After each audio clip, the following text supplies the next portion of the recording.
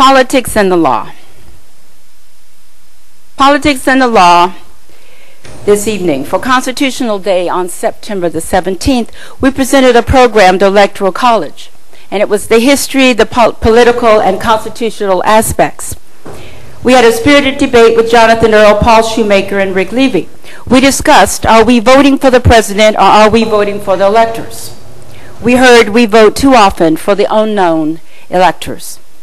Campaigns spend so much time on voter registration, and then they go with GOT, TV, to get out the vote. It is hard work to turn out the vote. We try to make it as easy as possible. We have absentee voting, we have advance voting. We allow people to just request the ballot, send it to the home, and they can mail it back. We do all kinds of things to try and make sure that people vote. Polls are open all day.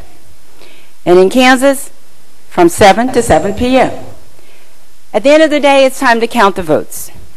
After the polls close at 7 p.m., and that's depending on how long the lines are, and it may stay longer, but if you're in line at 7 o'clock, you have that opportunity to vote. Perhaps at that point we have provisional ballots. People often ask, are they counted? And how do I know that they are counted? What happens to the ballots that are received from overseas? The ones that come from Iraq, the ones that come from Afghanistan. How do I know there is ballot security? Can someone tinker with the ballot machine? What if the machines are not working properly? Who can I tell? Who can I let know? How can I be assured that my vote will go to the person I voted for? Do I still have to worry about hanging chads? Shouldn't I get a voter's receipt? If the answer is no, why not?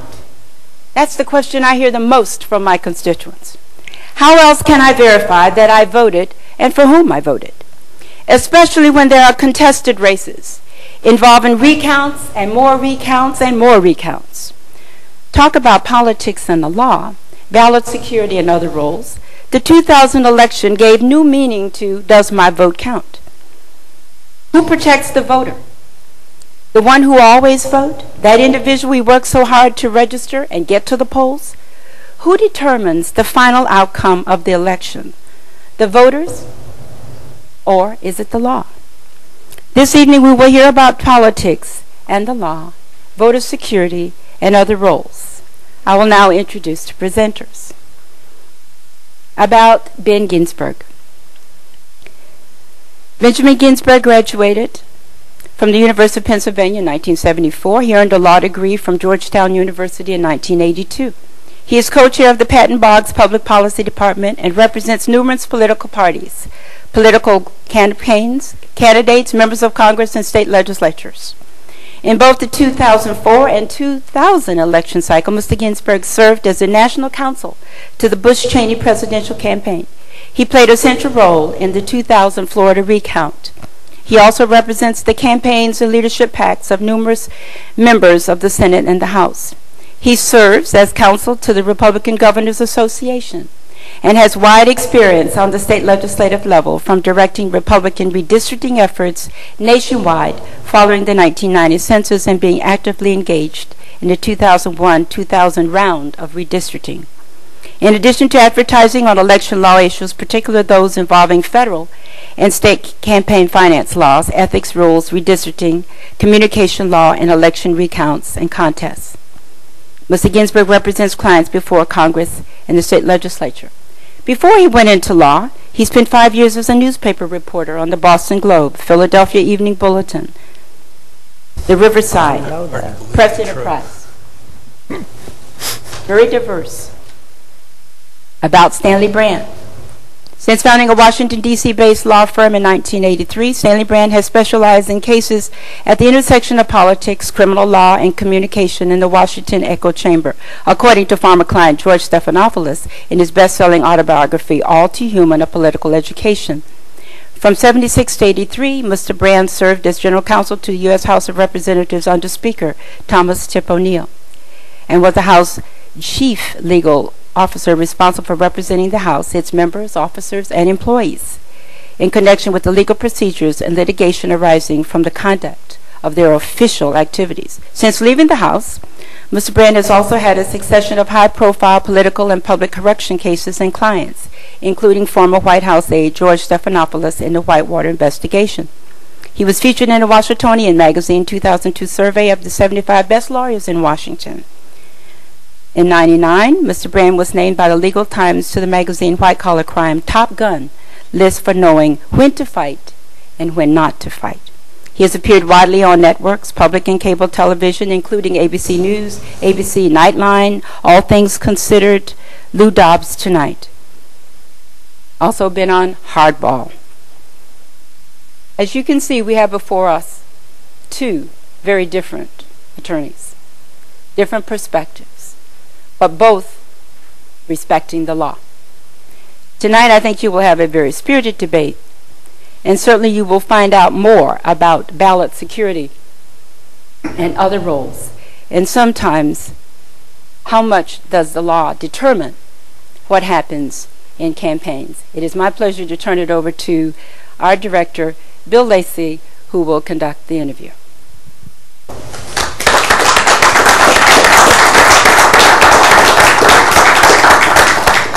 Thank you very much, Barbara. It's a little bit hot, isn't it? Excuse me. Thank all of you for coming out. We really appreciate your attendance tonight.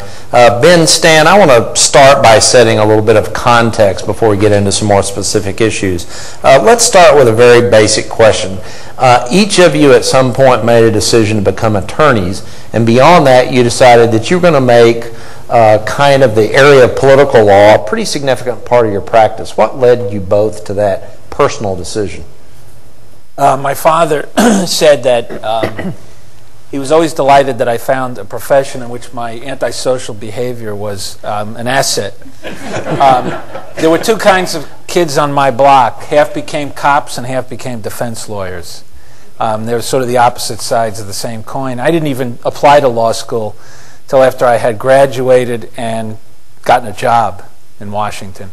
For me, the law was never an end in itself. It became a means to an end, which was basically participating in politics in a different way, as a counselor, and as an advisor, as a litigator, as somebody who, like Ben, I think, likes to mix it up in the political arena in a professional advisory way. And so I think that, for me, was the key. Well, I was a newspaper reporter and quickly got overwhelmed by my ignorance. I was living in Riverside, California, and at the time Riverside was the fastest growing county in the country, and I was covering the county planning board, and 100,000 permits for new homes went beneath my eyes in a 6-month period, and I had no idea what questions to ask. So that led to the decision to go to law school. And then I practiced libel defense law for 3 years. But as any of you who are lawyers may find out, sometimes the partners you work for force you to, or suggest that you look for different areas of the law. And so there were some guys doing political law on the Republican side, and so I eagerly signed up to be the grunt associate doing that. And as a young associate, they gave me the hours-churning exercise of researching all the recounts in the House of Representatives. So they represented the House administration at the time, and it was a completely unused product the first year I did it, and I dusted it off 2 years later, which was 1984, which turned out to be the year of one of the bloodiest recounts in U.S. House history in southwest Indiana. And so the day after the election, I was the little kid who knew the answers to what you do in a House recount. And one thing led to another, and it's all Joe Gaylord's fault at the end of the day. So your first actual political job was, or at least partisan political job, was with Joe at the Congressional Committee? Yes. Okay. Now, can both of you kind of say what your practice entails? I mean, obviously, we're going to talk probably a disproportionately share of our time tonight about campaign finance and about voter fraud, ballot security, those two topics. But Stan, you and I were talking beforehand. Your practice is much larger than that, but it's largely related to politics. Talk about that a little bit. Yeah, I guess I've gotten most of my clients through politics, although my practice isn't wholly political. Just to give some sort of top tens. I wound up representing Larry Craig 2 summers ago in the Senate Ethics Committee flap over his arrest in the Minneapolis airport. I wound up representing Major League Baseball in the steroid hearings in 1985 when they were subpoenaed to the Congress. I have a very active criminal trial practice, and that basically came through politics. That came through my good friend Tony Coelho, who invited me on a mule trip to the High Sierras one summer, where I met this guy who was a savings and loan kingpin, it turned out, and he was regaling me of this horrible story of what was happening to him in his savings and loan. I wound up getting hired by him and going actually to trial with him in Iowa. And so my practice is a diverse litigation criminal practice with political overlay. And most of what I get because at some point you get a profile as handling those types of cases. My kids, when they were little, asked me, "What do you do, Daddy?" And I said, it's kind of like the guy in the emergency room who gets the heart attacks and the gunshot victims. That's what I get in my legal practice. Ben, what about you? Well, I was lucky enough in an 8-year period to be the in-house counsel for the Republican Congressional Committee, and then the Senatorial Committee, and then the Republican National Committee. And I had difficulty imagining a more fun job than that. But the pressures of having a family sort of meant I had to look around in private practice. And I've been lucky enough to recreate those fun years I had working at the political committees in private practice. So I do a lot of campaign finance work, representing candidates in the political parties, vendors in the process. The ethics investigations that we do are kind of a byproduct of that representation. Redistricting is kind of seasonal work, about once a decade, but awfully interesting and important when it comes up. And from time to time I get interested in a legislative issue, and I work for the largest lobbying shop in Washington, so I'll do some legislative work from time to time as well. This is kind of tough to answer, but just give me just a wild ballpark from each of you on roughly what % of your time you spend on clearly politics or political related cases. 98. 98? Maybe 25%. I mean, it tends to be the stuff that gets noticed. I had a case in the Supreme Court last spring where we actually got a case where we got the Supreme Court to strike down a provision of the campaign finance law, the so-called Millionaires Amendment, which was basically an Incumbent Protection Act by another name. And that got a lot of visibility and a lot of press, but that isn't the mainstay of what I do. It's just the part that gets the most attention. Yeah, I want to ask both of you to answer this, and Ben, we'll start with you. But what is the most high stakes, really critical activity or involvement that you've had in politics? Now, Ben, I'm guessing you're going to say it's Florida 2000, right? Well, there will never be anything like Florida in 2000. Talk a little bit about it and your role and kind of what you took away from that. Well, I was the counsel, the outside counsel for the Bush campaign, and we prepared, as you always prepare going into an election, for a recount, which means you assign a bunch of lawyers to write the rules of all the different states, and you say to yourself with a fair degree of confidence based on history that there'll never be a presidential recount. There may be one in the Senate. There likely will be some in the House, and I actually made this prediction on the Monday before the election when we were sitting around having lunch, there will never ever be a presidential recount in our lifetimes. And people remind me of that fairly frequently now. But we were sort of sitting there on election night in 2000, and to set the scene, about 8:30 at night, the networks all called Florida for Gore, which was a devastating blow to us, because without Florida, George Bush was not going to become president. So everyone got pretty depressed at that, but the numbers guys recognized that there was something wrong with the call, that the numbers were just coming in differently from that. So about 10:30, the networks pulled back their call that Florida had gone for Gore, and we got all excited. And then waited till 1:30 in the morning, when all of a sudden the networks started announcing that Bush had won Florida, which meant we won the election, which meant we were thrilled beyond belief. I mean, it's the culmination of a lot of work, hugging, kissing, tears. Everyone goes pouring out of the headquarters in Austin and down towards the state capitol, which, if you remember, is lit up awfully dramatically. And it's 40 degrees, and it's raining, and it's really uncomfortable, and nobody cared because you just won the presidency of the United States. And we stood there waiting for Al Gore's concession, and stood there and stood there and stood there. And all of a sudden, on the giant jumbo screens they had up there, Candy Crowley filled up the screens and said, "Give me a mic, Al Gore's withdrawn his concession." And that's one of those get a kick right in the gut.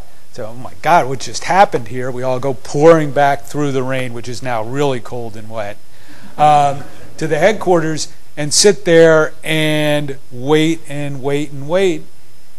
And the numbers keep getting tighter and tighter and tighter. And the moment that I'll never forget is Don Evans came up to my desk. He was the chairman of the campaign, and said, "It's a recount. You better start scrambling people." So political people are great about mobilizing in a hurry, shall we say. And so by 8 o'clock that morning, there were about a dozen private jets headed from Austin into Florida. And I flew in one of the planes and did kind of a seminar as we flew, and we stopped in Tampa and Orlando and Daytona, and ended up in Tallahassee. And from that moment, I was more or less the quarterback of the recount effort to Jim Baker's coach. And other than a other than a case of pneumonia, what did you get out of standing in the rain and doing that recount? Well, it teaches you a number of things. One of them is, and I think this is probably true everywhere, but really true in politics, you just can never anticipate what's going to happen. You always get surprised by it, and you need to be able to react quickly to it.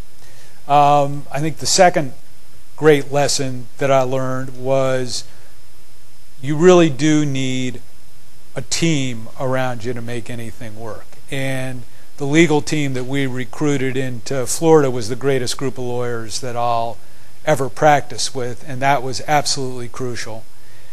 And then just the multi-headed nature of the whole process between the legal work, and there were 2 Supreme Court cases and 36 other cases litigated in Florida in 36 days.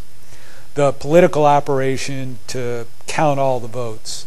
The communications operation to be able to tell your story and to basically create a sense of legitimacy for your candidate when or if he ultimately wins the recount. Stan, you've had an interesting career. What would you kind of single out as the most kind of critical juncture from a political point of view you've been involved in? I guess the case where I was counsel in the House to various committees who were pursuing the EPA scandal in the 80s. And I was the chief legal counsel for the House at that point. And there were a number of issues. President Reagan asserted executive privilege. There were all kinds of Department of Justice and FBI investigations into malfeasance at the EPA. And I was the chief legal strategist for the House position, which ultimately was litigated favorably to our side, at least at that point. And that was a lot of attention and pressure for me at that age. I was 32 years old, and arrayed against me was the White House counsel, the Solicitor General, the Attorney General, and everybody and their brother in the administration. And yet I was able to somehow navigate the shoals of the litigation, the politics inside the House of Representatives. One of my proudest moments was the nonpartisan, bipartisan vote that we got on the House floor to begin the legal process of contempt. The late Henry Hyde was somebody who I had a good relationship with, was a Republican who I revered. Right. And I went to him and laid out the case, and he said, well, I'm going to be with you. And when we went to the floor, instead of it being a partisan breakdown, he brought about 65 Republicans, which gave us unbelievable credibility, not just in the media, but in the courts, because it didn't look like a political investigation. It looked like a House of Representatives investigation. That was a terribly proud moment. And then the representation of George Stephanopoulos, where you're representing somebody in the White House who's very close to the president in a grand jury investigation, and all that brings, the media attention, the feeding frenzy that went on in the Whitewater case, and where you have to have, and I know Ben will appreciate this because he was doing the same thing in Florida, you have to have dexterity, not just as a lawyer, but as an amateur politician and an amateur media person, and you have to keep your eye on the legal ball, but you have to realize you're operating in a wider arena than just the pure law. Those two experiences, I would say, were a signal for me. Ironically, while Ben was leading the charge in Florida, I got a call from Lynn Utrick to ask me to go to Florida to do the same type of work, not in the lead position that Ben was in, but to help on the Gore side. And I had just left ABC Studios, where I signed a contract to be the Bob Costas of Bush v. Gore. And so my job for the next 6 weeks was to go to my office and wait for the fax machine to send the 36 legal opinions. They didn't all come out in the same day, but each day, and the fax would come, and I would read it, and I would run to the studio, and in 30 words or less, I was supposed to explain to the people of America what was going on legally. And if you thought it was complex, watching it on TV, it was just as complex for the lawyers, because they were in state court, they were in federal court, they were on so many different tracks, and it was very, very difficult to explain and divine the law from these very obtuse rulings and try to explain to the public with some degree of simplicity that laymen could understand what was going on. So that was that was a great experience. Both of you have had some incredible experiences in your career. Let's kind of focus in for a couple questions on campaign finance. At least in our lifetimes, the first big campaign finance reform was post-Watergate in the mid-'70s. And then we kind of decide, as our Congress decides, that, well, that system isn't really working, even though it was spawned by the corruption of Watergate and the big money and everything. That system isn't really working, so we're going to go to McCain-Feingold. I'm curious as to basically, do you guys feel that it's an improvement? Are things better now than they were? Congress is good at two things: doing nothing and overreacting. And if you scour the Watergate history, which I have, you will not find that campaign finance was particularly a large element of the Watergate scandal. It was mostly about abuse of power. It was mostly about the break-in and the cover-up. It had very little to do with campaign finance. That was a congressional overlay, which, in my view, over the last 35 years, has proven to be largely ineffective in doing what it was supposed to do. And the second point I would make is the written and unwritten purpose of the campaign finance laws is based, to me, on a faulty premise, and that is that money in politics is evil. And the Supreme Court bought that line in 1974 in Buckley versus Vallejo, that there was this corrupting influence of contributions. And as a criminal lawyer, to me, if you bribe somebody with a campaign contribution, it's already a crime. In this country, when someone robs the bank, we don't say we need new laws. We prosecute them for robbing the bank. In the campaign finance area, we have this whole construct that somehow money in politics is evil. And I'm maybe not in the mainstream of my own party on that, but I think it's demonstrably, provably wrong. And if you keep any part of it, for me, you would keep the disclosure part, which I think is, as Justice Frankfurter said, or maybe it was Brandeis, disclosure is a great disinfectant. But to regulate it the way we have, it strikes me as counterproductive. Do you think McCain-Feingold is an improvement or a step backward? Well, we knocked out part of McCain-Feingold with the Millionaires Amendment. And the court has whittled away a lot of McCain-Feingold through interpretation as not being consistent with the First Amendment protection for free speech. So I think what you're seeing is a retrenchment of that scheme, and I think we will continue to see that as long as we have the current makeup of the court. And I, for one, welcome it. Well, the only redeeming feature of the current campaign finance scheme is it enabled me to get a couple of kids through college. It really is, I mean, I agree with what Stan said. It really is an overregulation in an area where overregulation has some pretty negative impacts on the way the process should work, I think. It's not true in this year's presidential election, but it is very true, for example, in the Senate and House races, where in the most contested races, the amount of money being spent by outside groups is much greater than what the candidates can spend.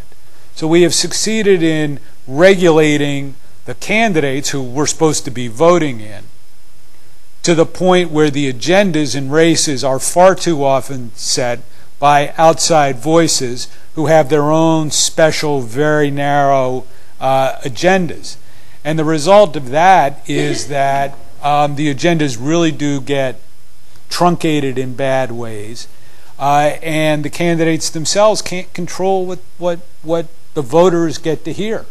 McCain-Feingold has really served to cripple the political party committees by saying that it is basically illegal to use money legal under state law to help out with a party-wide program. Now that has the effect of whittling away the influence of the parties in their big tent and instead empowering special interest groups. There are fundamentally three things that the party committees can do. The 3 M's. They can provide money, they can mobilize voters, they can put out a message under which their candidates can broadly run. The raising of money, because of McCain-Feingold, has really empowered special interest groups who can bundle large contributions or individuals who have good Rolodexes to replace the party committees in terms of funding candidates. Mobilization efforts are much more, on at least the Senate and House level, the product of special interest groups who mobilize their members. Think about unions or the National Rifle Association. And in terms of messaging, you see more ads in contested House and Senate races paid for by third-party groups than either the candidates or the parties. That is, I think, not particularly helpful to the way the system ought to work.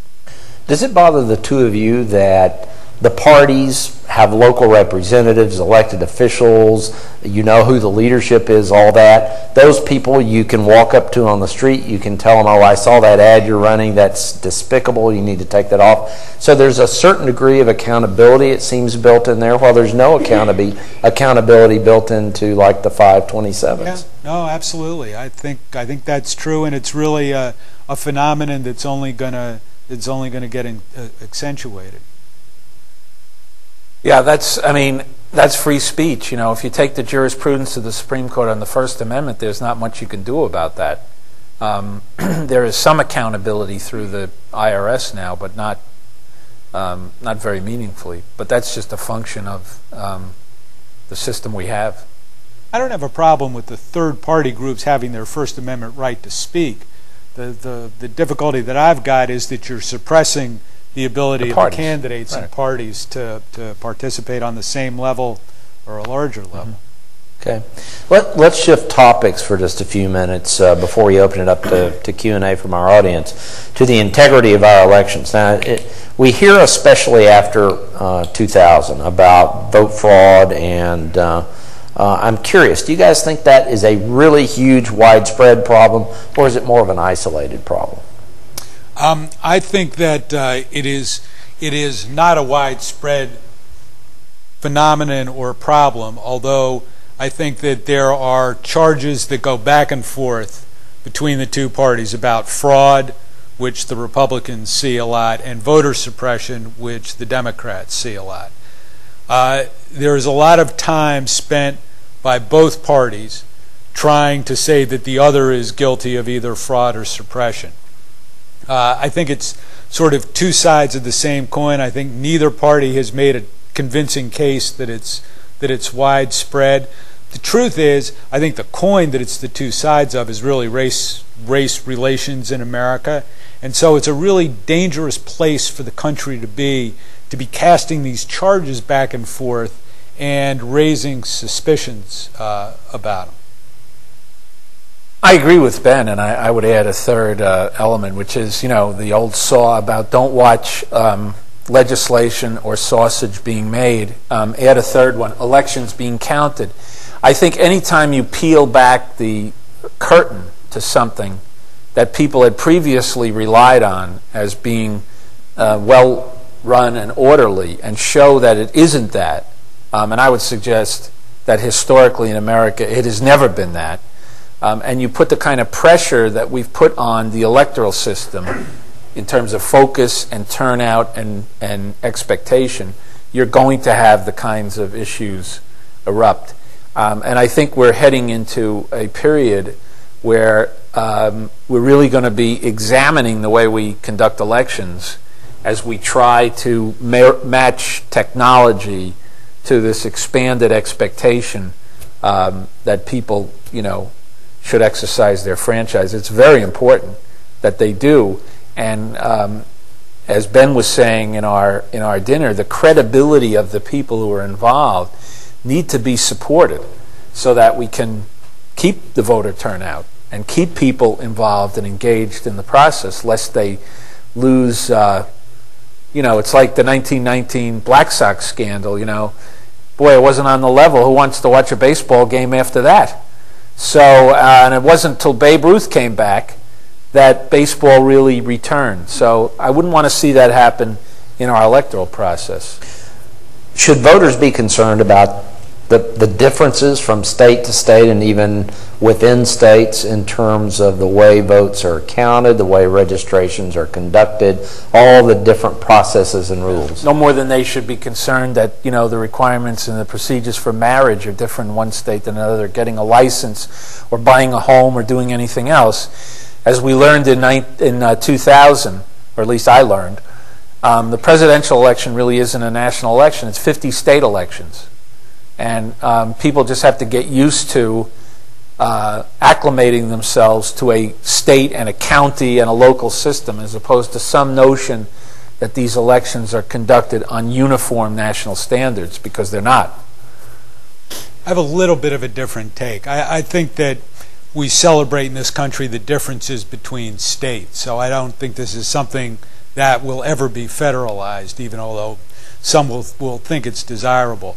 I do think you have a bigger problem within states, because it is true that from county to county, the reliability of the way the counting process takes place, either because of machines or people, can vary. And one of the hallmarks for credibility in an election is that similarly cast and marked ballots will be counted the same way throughout a state. The way it's set up now with such different procedures, even from county to county in the same state, because of machines or again because of personnel, can lead to a result that just doesn't have any credibility to it, and to the extent the Bush versus Gore Supreme Court case counts for anything, it would be that you at least ought to have uniform counting and casting within a state. Both the presidential campaigns now have assembled these big armies of attorneys who are ready to fly in and take charge in case they're needed. I'm curious. I'm curious from a contextual point of view, but also from your opinion of where we are today. I mean, is it really different in this respect, and that mobilization since 2000, or is it really kind of, were we doing that before and it just was never necessary, so nobody heard about it? And then secondly, kind of what are the issues, how are they assembling those teams, and what are the issues are they talking about, and you know, how are they organized? Well, we should all be very, very afraid of a lot of over-caffeinated lawyers in polling places when they first open in the morning, and probably when they close at night.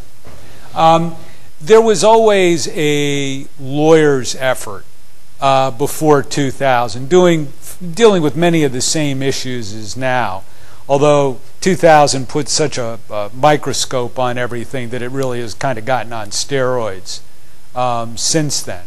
And so it's become much more of a rallying cry for both parties.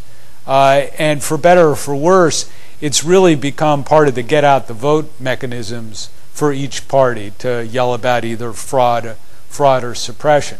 I mean, in terms of the issues that both sides are dealing with now, it's obviously the reliability of the voting machines. It is whether the voter registration rolls are either valid or invalid, and by that I mean whether people, when they walk into a polling place, if their name doesn't appear on the voter registration list in the right form, will they be allowed to cast a ballot or not? There is always concern over the machines and whether they'll work properly and whether there are enough machines, because if there are long lines, will people decide not to vote? And does that advantage one side over the other side? There's a lot of talk amongst the lawyers about just keep your eyes open and react if you see anything that looks funny. I think this is the first election where the phenomenon of camera phones and YouTube will be married up. And my guess is if you go looking at YouTube on Election Day, you're going to see all sorts of remarkable things going on in polling places around the country that will be taken by one side or the other to sort of inoculate against a bad result.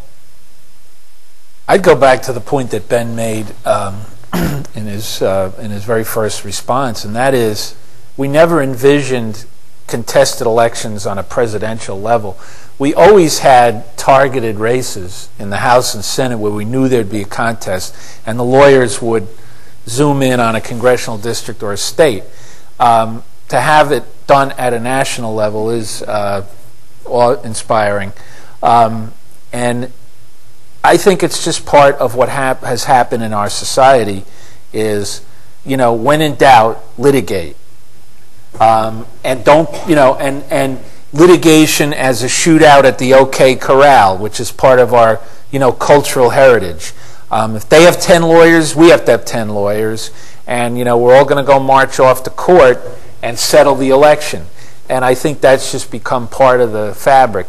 And each side is suspicious more than ever of the other's motives and what they're going to do. And you don't want to be outflanked by the other party.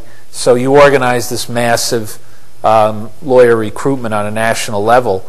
And, you know, that's what it has become. Whether this election will prove to be another in a string of those, I don't know. I think close elections tend to breed that type of response. If it's not close, then I think it will sort of fade for a while until we get the next close election. But there are all these young lawyers out there who now see people like Ben and I and say, you know, I want to be like Ben and Stan when I grow up and go sue and go off to court and, you know, contest elections. Got to be bald. So it's just the inevitable march of lawyers in America. I have one last question, then we're going to open it up to all of you. But Ben, I was amused when you were saying how on Monday before Election Day, Tuesday in 2000, you were commenting how we would never in our lifetime see, what happened the next day, in essence. And I was particularly amused about that because I would have said exactly the same thing. As a matter of fact, I left the day after the election and spent 10 days on 2 mountains in Mexico and missed what was arguably one of the most dramatic periods of time in presidential politics in my life because I never expected that to happen. So my question for both of you is, will that happen again in our lifetimes? Well, the context of that conversation was lawyers' fantasies, which is really not an oxymoron. No, the answer is no. It's not going to happen again in our lifetime. I mean, the historical averages would tell you no, and history is the happening of unanticipated events. So maybe. How's that for a lawyer-like answer? It's very good. Well, I would agree, except that what I've observed in my lifetime is that history telescopes. When I was a young fellow working for Tip O'Neill, the House was considering whether to impeach Richard Nixon.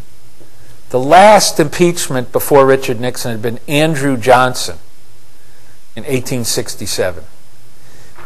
When I sat there involved peripherally as I was in the Nixon impeachment, I never imagined that the next time there was going to be an impeachment would have been a mere 30 years later. So these aren't necessarily like the 100-year floods anymore. And it's conceivable to me that not this time and maybe not the next several times, but I think once you lower that bar, you create the conditions for having it repeat itself.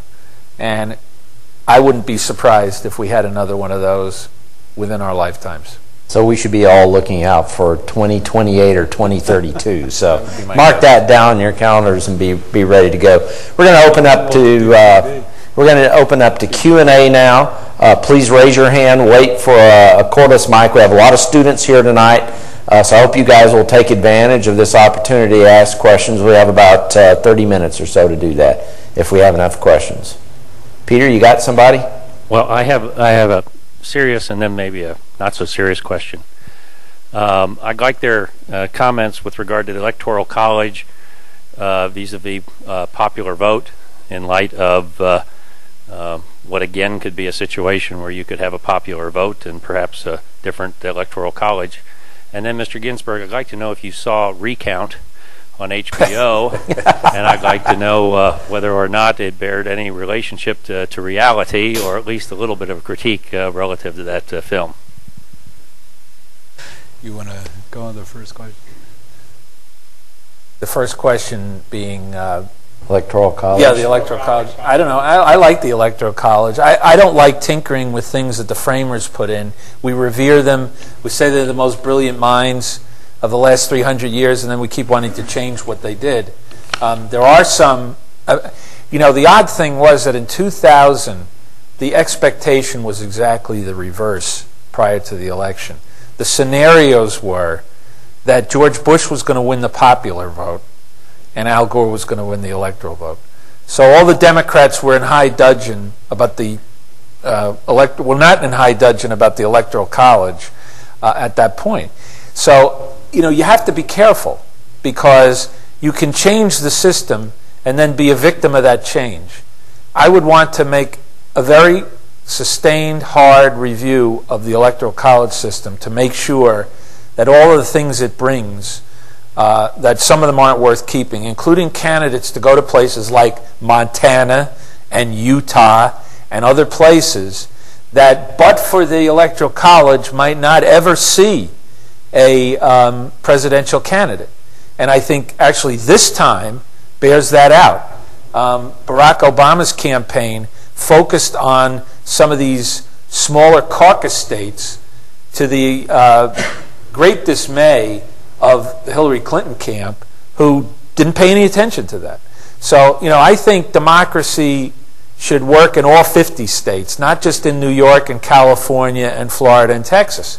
And I worry that when you change the delicate balance that the framers put together, you're going to upset the apple cart. Well, I really agree with Stan about that. I mean, I think in anything it's important to know what the rules are and you play by the rules. And the Electoral College does have the benefit of history behind it. I think if you were to change the Electoral College, get rid of it, and have a popular vote, you're really making some profound changes that benefit certain special interest groups. I mean, the reality is, if there was a popular vote, it would really shift the balance of power in this country to urban areas, because that's where the people are. And so, if the popular vote governed, you would just go to the most populated areas. That would tend to emphasize urban concerns. And suburban concerns would get slighted, exurban concerns would get even more slighted, and rural concerns in the country would not even be on the agenda or the thought process for the presidential candidates. And Stan is absolutely right that a number of the small states who now are seeing a fair amount of attention would be completely ignored if you just had the popular vote. So, kind of give us the rules of the game and we'll play by them, but recognize that there are profound changes that would occur if you got rid of the Electoral College. I was asked about recount in the dinner, and my sort of standard line now is, well, we won the recount, but the Democrats won the movie. And that pretty much is what the movie was. I mean, it was great to see something you've been involved in portrayed on the screen. I mean, my character was really a composite character of the work of dozens of truly outstanding lawyers. From somebody who lived through it, it was 36 days, and we were. 18 hours a day was a short day during that period. The movie compresses the whole thing into 116 minutes, so it feels like that there's a lot of stuff kind of left out. From our own partisan perspective, it really was sort of the Democrats' show, and that's kind of what showbiz is, and that's fine. If you have a question on this side. Right here, Peter, on the second row.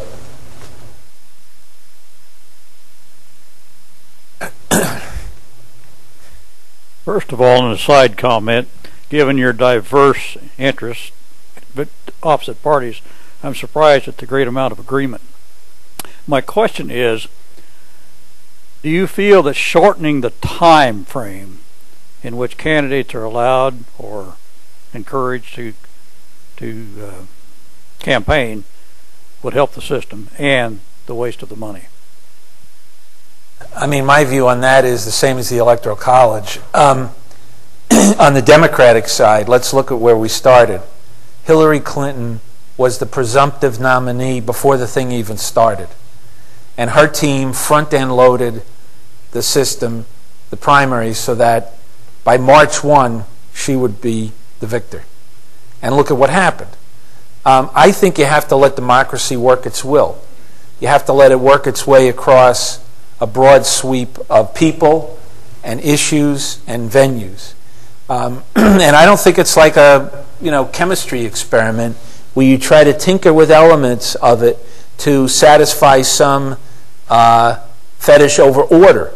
It's democracy.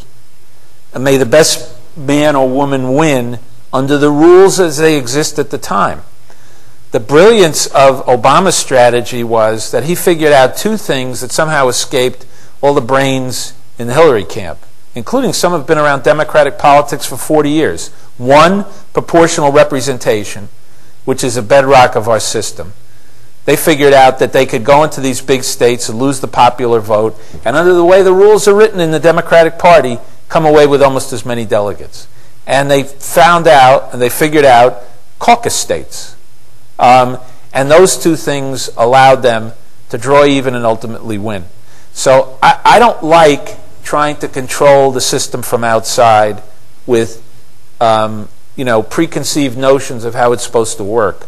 I think it should be basically a civilized free-for-all, and the best man or woman should win. And in terms of what has happened on the Democratic side, I think that has served the Democrats' interest. That has seasoned, leavened, and strengthened the Democratic candidate. And to some extent, I think the same thing happened on the Republican side. John McCain was written off in August of 2007. He was dead in the water. He was never going to make it. And look at what happened. So there's got to be, you've got to let the grassroots and the people's will be worked, it seems to me. Yeah, I mean, to be honest, I don't think we spend enough time or enough money looking at these folks. I mean, campaigns are tough. They're really difficult. They're both painful and exhilarating to go through. But it's really a test for the most important job we have. And I don't think for a second that there is too much exposure that these folks can get to the voters. And given the amounts of money that we spend on other things and other advertising, I don't think we're spending too much on politics. You have a question on this side.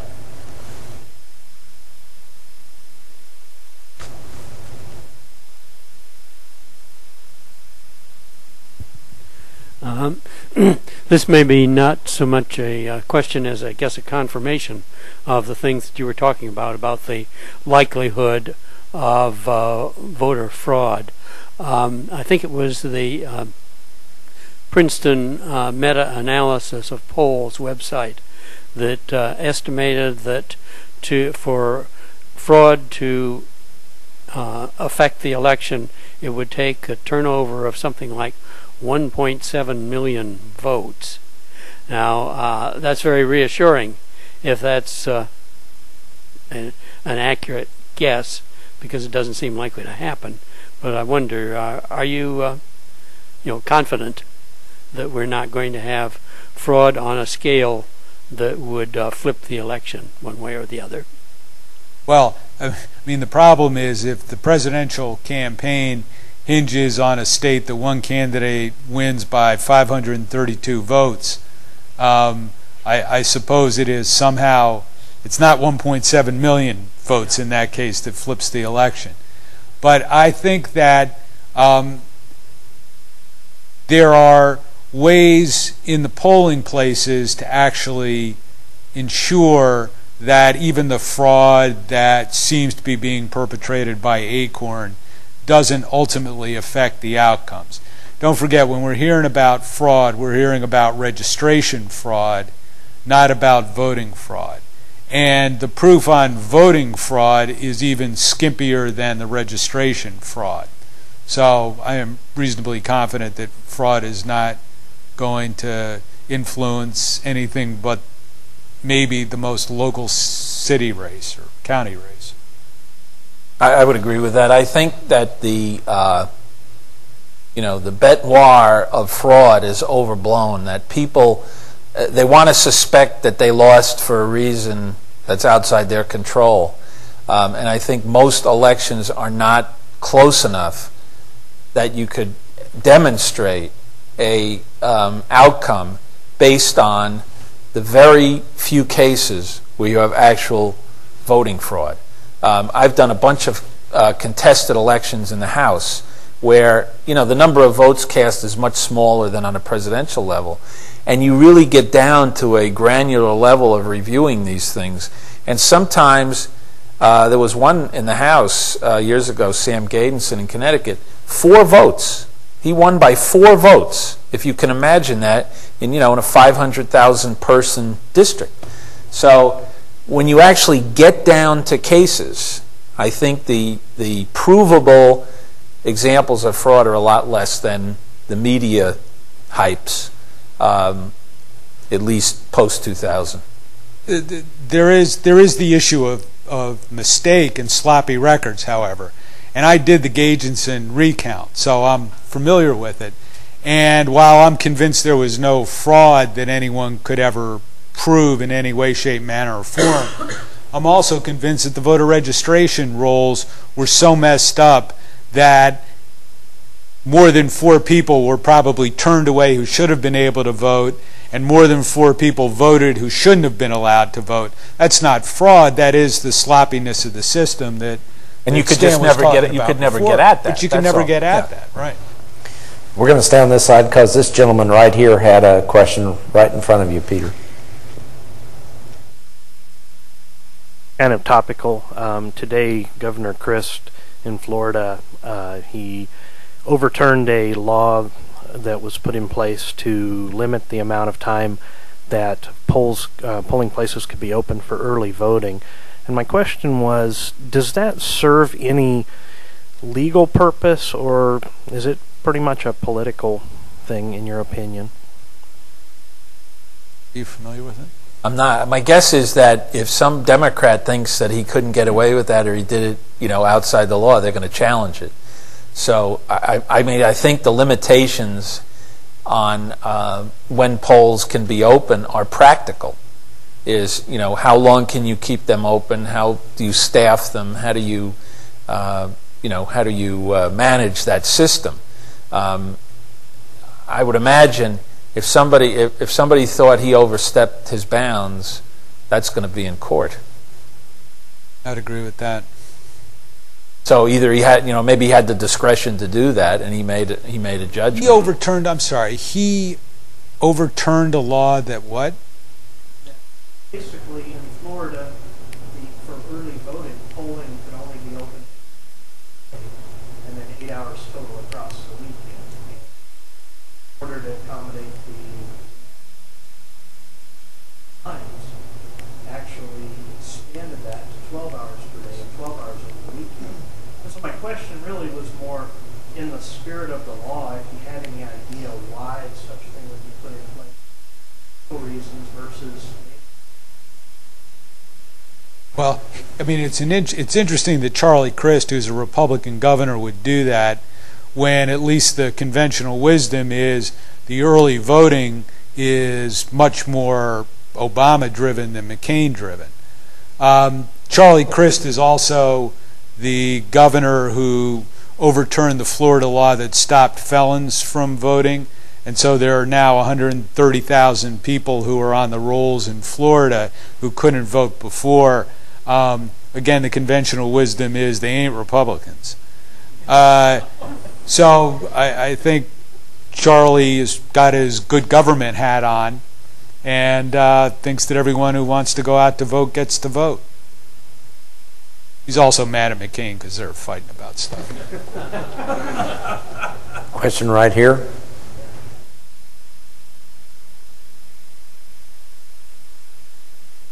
I would be interested in the Ted Stevens case. Is it legitimate position for him to take to say I'm still going to stand for re-election because I'm claiming that it was an unfair verdict? Oh, absolutely. I think I did some research when I was counsel to the House into the early days of the House of Representatives and the English Parliament, and there's a theory under the Lex Parliamentary that if you are re-elected after a conviction, and he's legitimately on the ballot, and your constituents, knowing that you've been convicted, re-elect you, that's the ultimate decision of the people. Now, arrayed against that is the constitutional power of the House and Senate to discipline members for disorderly conduct and with a 2/3 vote expel them. The House of Representatives has doubted its authority to expel a member who is returned to the House after the constituents, aware of his transgressions, have re-elected him. And in fact, there was a famous case involving a guy from Vermont named Matthew Lyon, who was expelled and re-elected to the House 4 times. And the last time, an angry mob went to jail in Vermont and threatened to bust him out of jail and lynch the sheriff. So to me, you know, whatever Ted Stevens' transgressions were and what his appeals are, if he's reelected, he has an absolute right to come back to the Senate. If the people of Alaska aren't troubled by electing someone who's been convicted of a felony, I don't think it's up to the rest of the country's representative to tell the people of Alaska they can't have him. And I don't want to advertise on TV, but I'd be happy to take that case. I think there are serious constitutional questions about whether the Senate could expel a member whose conduct has been explicitly condoned by the electorate in the intervening period. Well, I think Stan's absolutely right about that. The practical nature of the Senate is that they're not going to expel him until his appeals are resolved. That's going to take a long time in the District of Columbia, so he will either be reelected or not reelected, and that's ultimately going to determine what the Senate does. We have time for one last question right here. I would like your opinion on which would be the best for the country, to have the President and Congress in the same party, or to have the President of one party and the Congress of the other party. I've seen it both ways. When I came to Washington in 1971, President Nixon was in the White House. The Democrats controlled the Congress. They controlled the House of Representatives up to 1994 for a period of 40 continuous years. Then the Republicans took over in 94, and we had, you know, a president of the one party and the Congress of another. There's been some sense since then that the country likes checks and balances on their politicians. It looks this time as if we may have both a Democratic president and an overwhelming Congress. Now, as a partisan Democrat, I fear for that, because I think that tends to allow the party in power, tends to excess. And then what happens in the next election is they pay a price for that. Someone needs to discipline people. And I think the payback that occurs in a situation where some party's been out of power and they get back in raises some real issues. And I would worry about that. I personally think that if Obama's elected and has overwhelming majorities in the Congress, the test for him is going to be, the test of leadership and the test for him of posterity will be how well he manages his own party and how well he, if you will, stands up to them where he has to promote an agenda that's going to work for the whole country. And I think that is the unwritten story for this year if it happens. So I think it's too early to say whether one-party control works. I don't think it's worked for the Republicans electorally. Really? I think it's the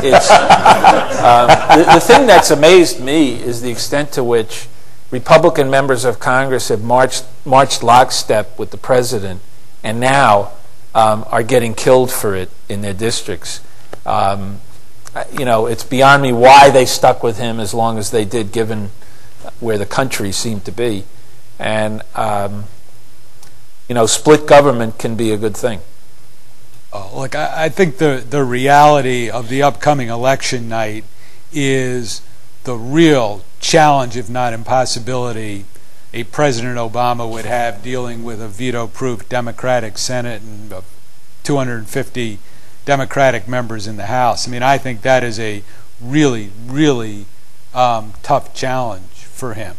I also think of all the issues we face, the notion of is it a good idea or a bad idea is this is the issue about which we have the least control. It's either going to happen because 120 million or 140 million people vote one way or the other, and so for bloviating heads, it just isn't one of those things that you control, or whether you think it's good or bad. It's just going to happen.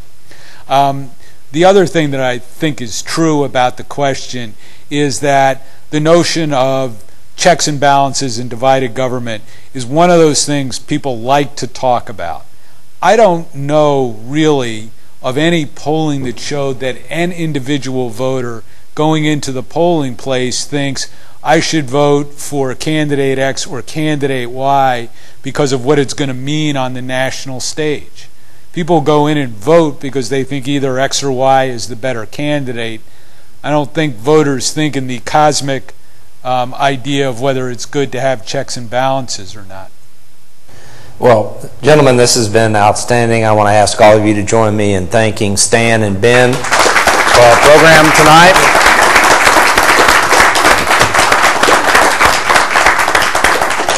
Really was terrific, guys. Thank you. Thank you all for coming out, and we'll see you soon. Thanks. Have a great evening. Good to see you, buddy.